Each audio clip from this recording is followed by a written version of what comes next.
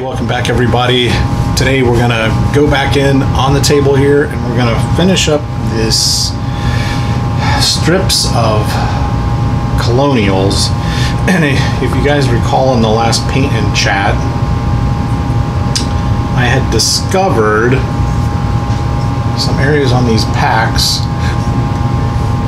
that I needed some more black, the ammo boxes.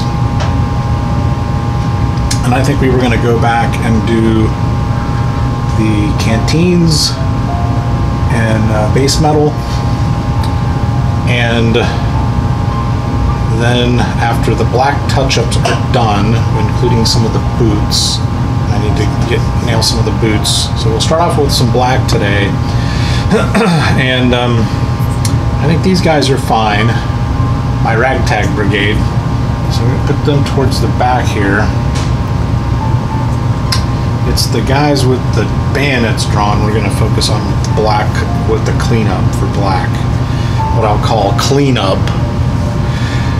So we'll do that and then we're ready to go in with the flesh. I like to use a buff because again I like to do a medium brown wash or even a light brown wash.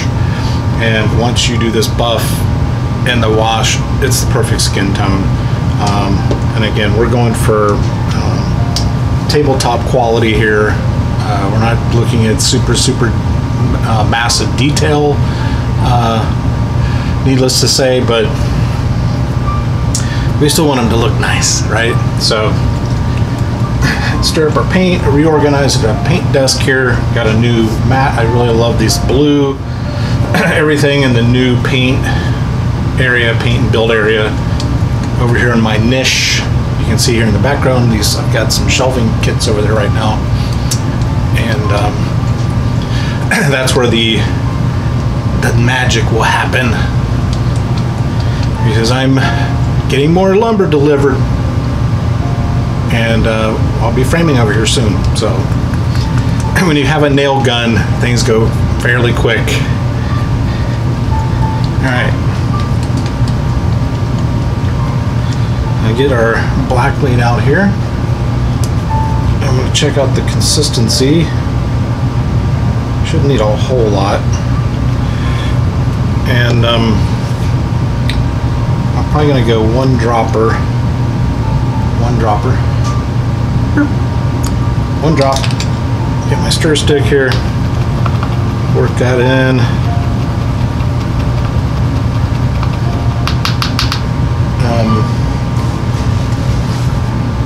But yeah, I mean, the jury's still out if I'm going to just use my existing tables and put them over there, or I will go to IKEA and have a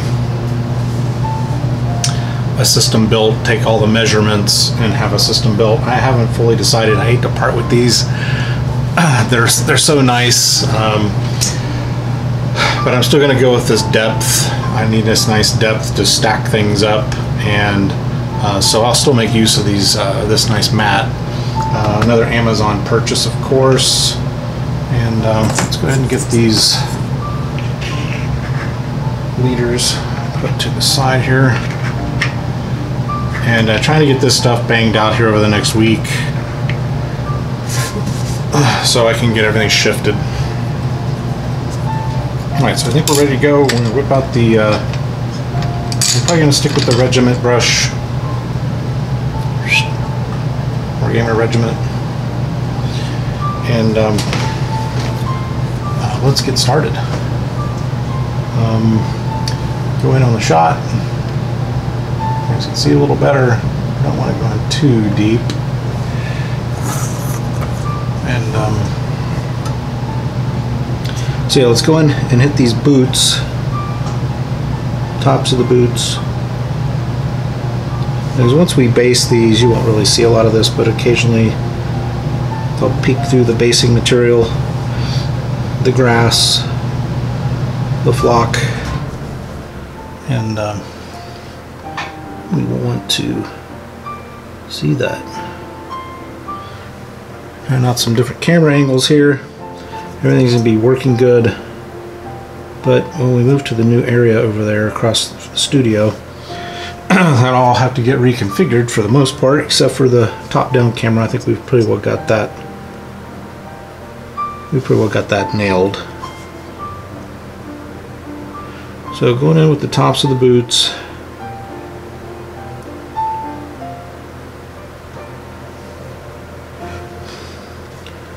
One, two, three. And we'll go to the side here just a little bit. Come back on the shot.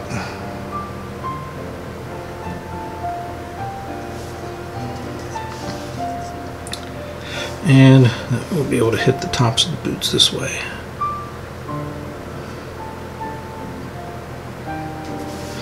Hope everybody had a great Christmas and a happy New Year. Lots of things happening. Been doing a lot of planning for our season 2 for my other channel, Exploring with the Smiths. We are going to be doing some more bike ride planning. I'm going to start doing some planning videos showing everyone how I plan for trips, and still working on a preliminary list of places we're going to go and see this upcoming season. Now we'll be doing some museum tours this winter. Cleveland Museum of Art is on the list. The Ohio History Connection here in Columbus, Ohio. We haven't been there for a while, so we wanted to fit that in on some day when I'm not working on something. I'm going to take a break. Now here I'm going to go in with the ammo packs. A little spot on his hat touch up there.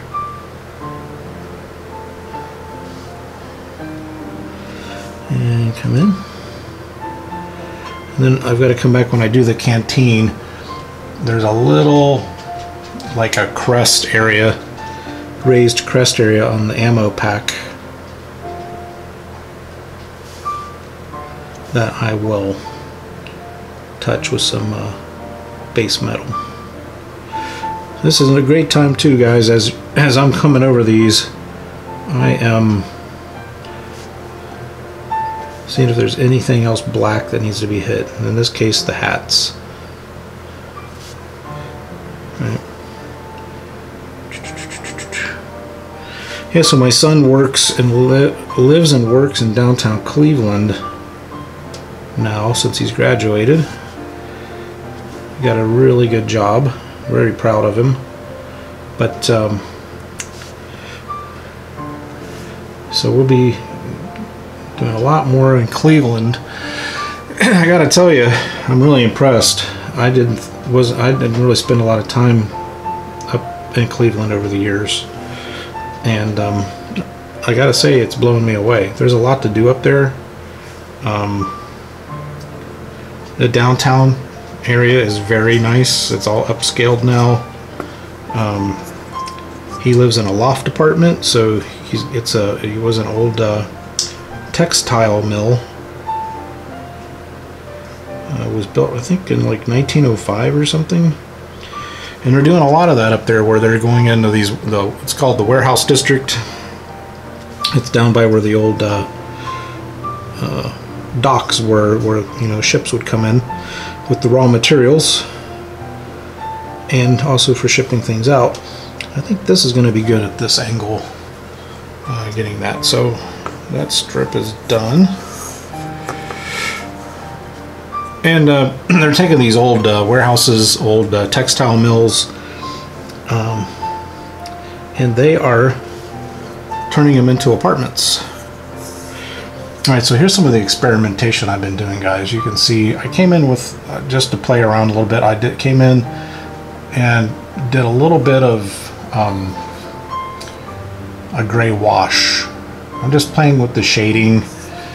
You can see I did some of that with my Cavalry. I did my standard white wash or white base coat, and I've come in with a light gray wash, and then I'm going to go in with my blue tunics, my blacks, my usual colors. I'll pick the colors for the horses, And just playing with some of the shading and undertones, kind of like a little experiment I've wanted to work with. The other advantage with doing a wash like that after my base coat is it's helping me bring out some of the details on the models. So, helping me pick out the details. And we can always come back in and with some white at the very end when we're doing our highlighting phase, and just pick some of the top straps out with just a touch of white to give it a little contrast.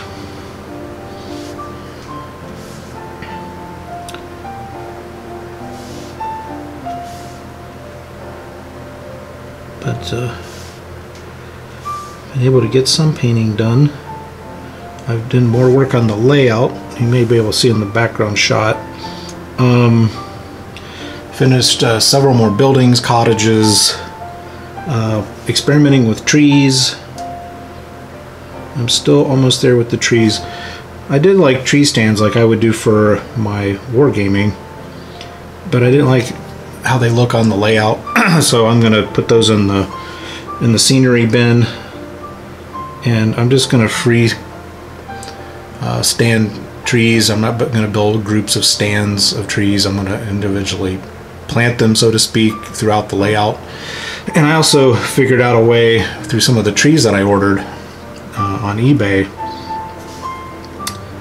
using a very light gauge wire and some flocking materials. I'm going to be able to make my own trees. Beech trees, birch trees, what have you. And I'll be able to make those myself. And when I get to that point, I'll bring you guys along and show you what I'm doing. It's just a different scale, you know. And N scales are really small. Somebody commented on one of my videos that, excuse me, that N scale was 10 millimeter. I think it's smaller than that, honestly.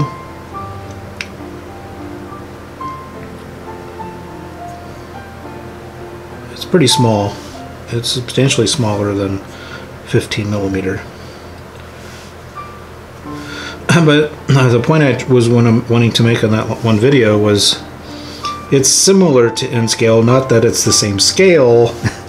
It's N scale trains are nice because they're smaller, and if you have limited space, like what I'm trying to do, I just want to fill this area up with a new layout, something that's a lot more elaborate. I've always wanted to build a town or two.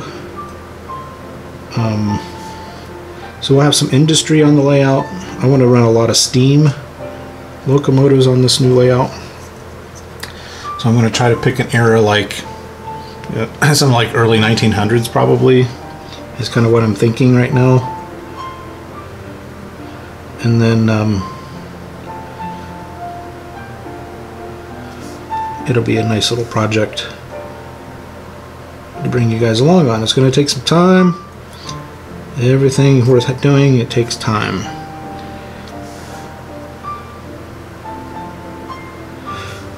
So yeah, we're finding a lot of places up around Cleveland, Ohio that we want to go see.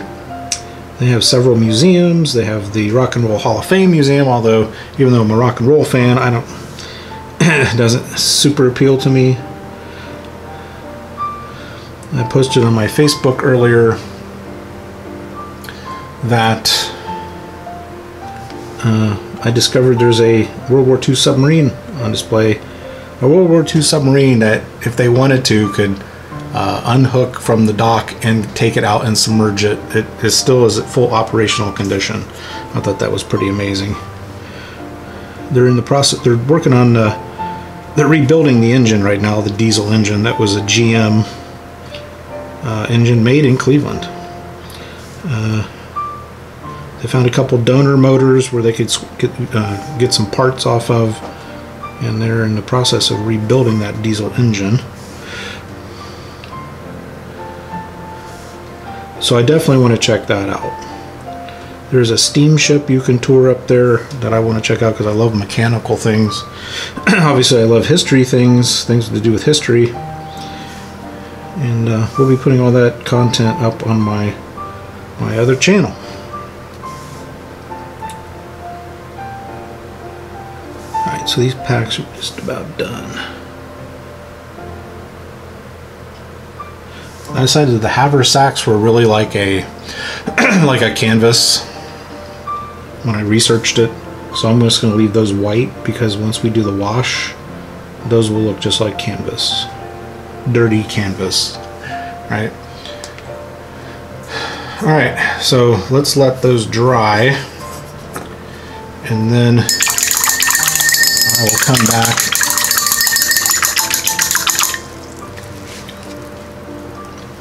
and we'll start on the flesh. Okay, going in with the buff. And I know when I get to this phase, the flesh, I'm getting close to being done, and we're getting ready to base. We're getting ready to base these up. 1 drop of water. Going with a stir.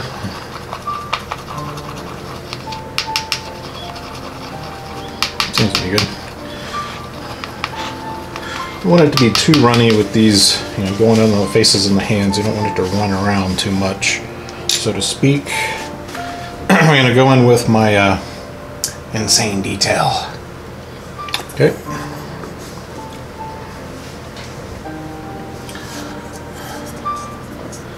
And load up the brush.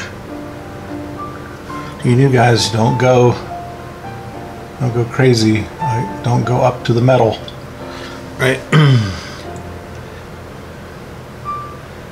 And let's go in, and I'm kind of just going from one side of the face right now.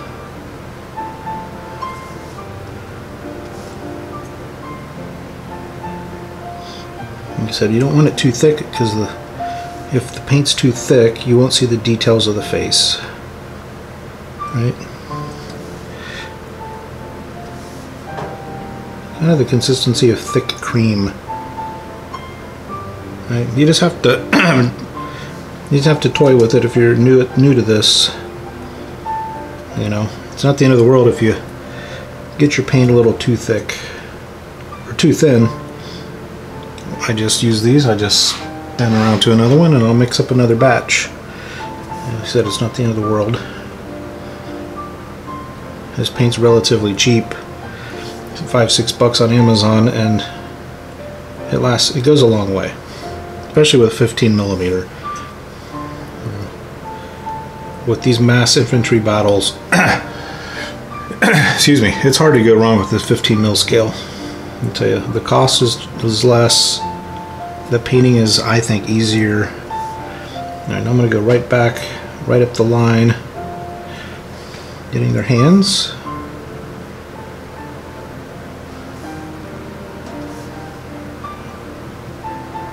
And bada bink, bada boop.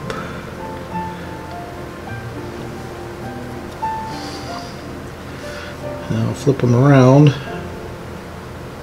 and we will do the other side of the face. Oops. There's a faux pas. Just get that off of there. Got a little bit on the bayonet. You can see that? I'll come in on the shot just a little bit more for you guys. For you new painters, you want to see more of the detail. See, boom, boom.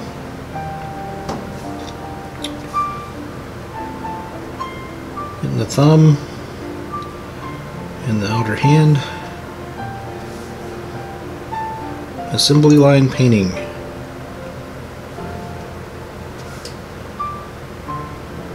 Just got to be careful going around that bayonet. I give myself a bunch of extra touch-ups.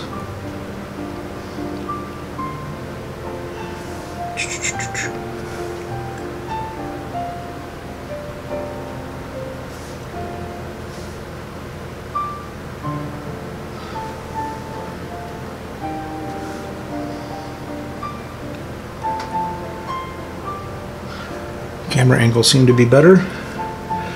Getting it dialed in. It'll be really similar once we get over to the niche. The camera setup's going to be very similar. So,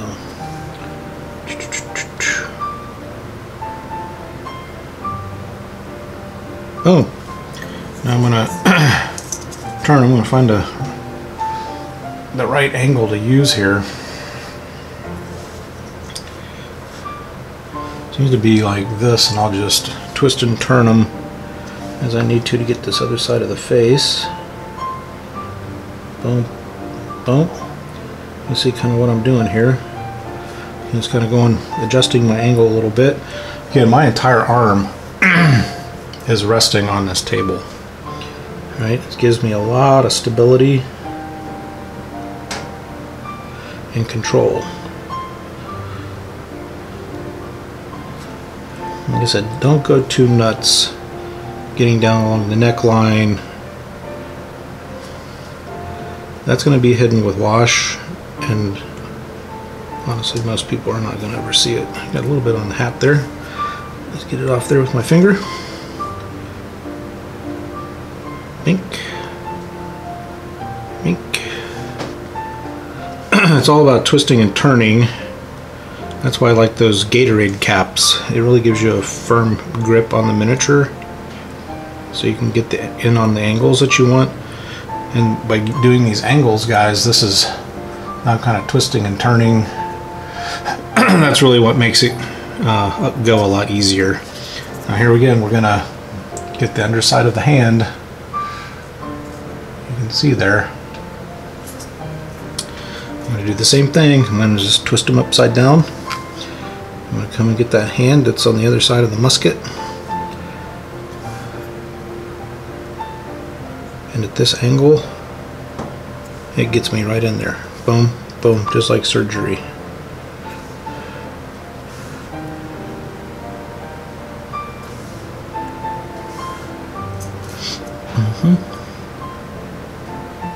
Once I get them base, guys, I'll go in and I'll straighten the muskets and all that nonsense. I'm not too concerned about that. And then as you play with them and stuff, they'll get a little bent. That's the only downside to pewter. When you have these long bayonets like this, and again, that's another selling point to doing multi-basing, because you're really moving a block of troops, and you're really not, it's not necessary to touch the miniatures, right? It's just not necessary. But I'll tell you, I've learned so much about the American War of Independence that I thought I knew a lot, which I found out that I really didn't know that much. Right. These guys over here by the command group, so we got the flag bearers, I have my commander, my lieutenant, and my drummer boy. Right, he's all ready to go.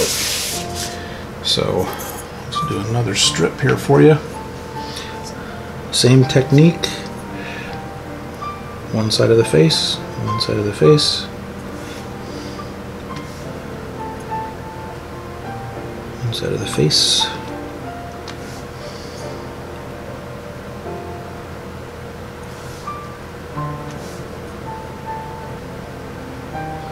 Feel free to ask me any questions, guys.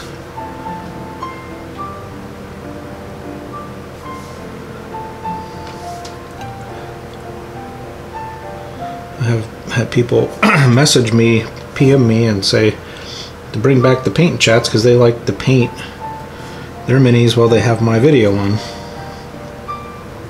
which is really cool. Other question I get from time to time is, how long does it take? Well, you can't answer that question. You know, I guess if I sat in one day, if I really wanted to, I could finish several regiments of miniatures, I guess. It's like a lot of things, like just like with work, you know, you've got to find balance, or otherwise you get burned out, right? I have other modeling hobbies that I do. I build model kits from time to time. I like to make dioramas. And just making sure my audio is on. Boy, that always sucks if you shoot a segment and you find out, hey, I forgot to turn the microphone on. That always sucks. But yeah, I mean, there is no right answer on how long it takes. I mean, I really don't like to start stuff until I finish another project. That's kind of a rule that I stick to.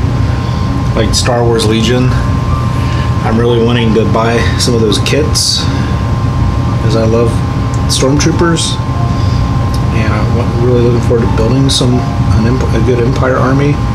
But we got to get these done first. I do have some 28 mils on my desk, but a lot of those I have gotten for free with my War Games Illustrated. So I went ahead and built them and primed them, so they wouldn't get lost in the shuffle when we started getting down to the nitty gritty, and I really started doing a lot more finishing of the basement.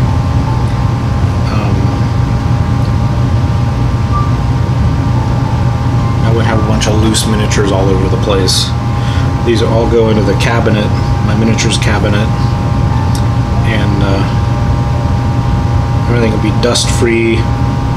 We start refinishing the drywall or doing the drywall seams, and there's going to be some sanding involved. They'll still relatively without getting drywall dust all over them, right? So yeah, we'll switch them around. I'm going to go about this angle. All right, I'm going to come in to the other side of the face.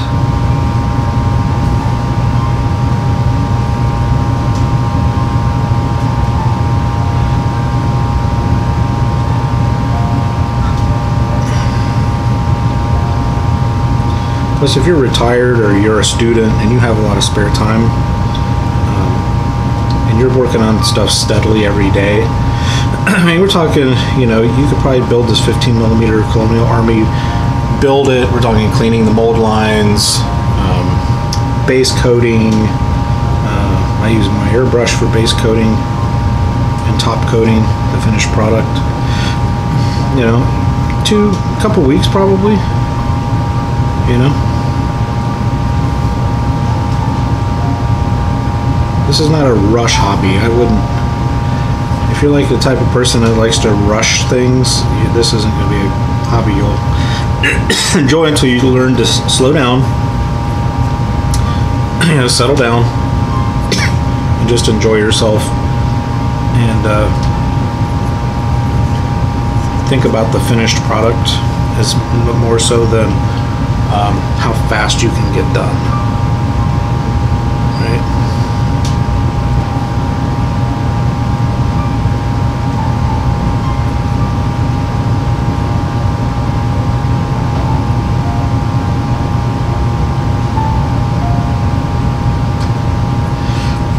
Once I saw this technique being utilized, I said that's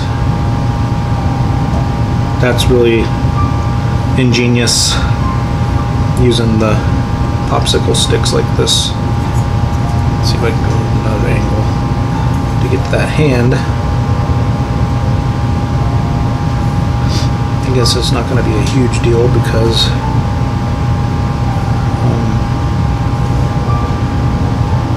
if I'm finding it hard to get to a spot, you're probably not going to see it on the tabletop, especially after a wash. But I'm just getting all the ancillary details here that I know may be able to be seen later on. Alright, so boom, boom, boom. 3 strips. What is that? 10 minutes? 15 minutes maybe? Alright, I'm going to go ahead. I'm going to finish these up. So after a couple stands, I'll always clean my brush because it'll start to get like a crust right below where you're dipping. And I'll go back in. I may put another drop of water in my pot here. Make sure I've got all the paint off. I sharpen the tip again. And then next video we'll be doing the base gun metal, which we'll use on the canteens, we'll use on the outside of the ammo pack. And then they'll be ready for washing, and we'll do a wash, and then they'll be ready for basing. I'll probably come back in after the wash, after they're completely dry. Really inspect them and say, hey, should I get in here with a little white and hit the tops of the straps where the sun hits? Just do a little highlighting maybe. Just depends. Sometimes the way they come out with my base colors that I'm using, with my light brown wash that I'm using, a lot of times they come out just perfect. I don't have to do any touch-ups. They're just totally good, tabletop standard. And then we're ready to start jumping into the basing, and I'll bring you along for that final stage. And also the absolute final stage is my top coat, protective coat, with my airbrush, and that locks everything in, helps protect the miniature, helps protect the paint, and then it'll be basing time. All right, so yeah, so see you next time. Everybody be good, have a great new year, and remember, and whatever you do, keep moving forward. Ciao.